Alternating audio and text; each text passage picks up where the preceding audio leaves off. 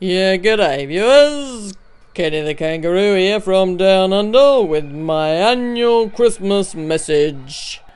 Well, what can I say viewers, but ho ho ho, Christmas has come around again, and what a year it has been.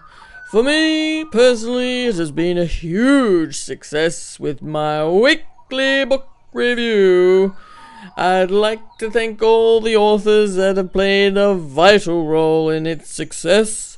Thanks must go to authors Lizette Brody, Ward Foley, Stuart McCullum, Beth Hoffman, and Jen Knox. I'd also like to thank my #1 fan, my darling Dinky, and his family for sending me a beautiful Christmas card this year. It means so much for me and my family, so thank you, Dinky. So there you have it, viewers.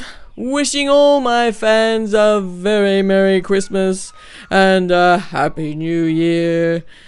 And I'd just like to pass on to my fellow kangaroos, if I may, to say, stay safe on the roads over the festive season and avoid the lights at all costs. Well, viewers, till next year, it's time for me to hop off. Bye.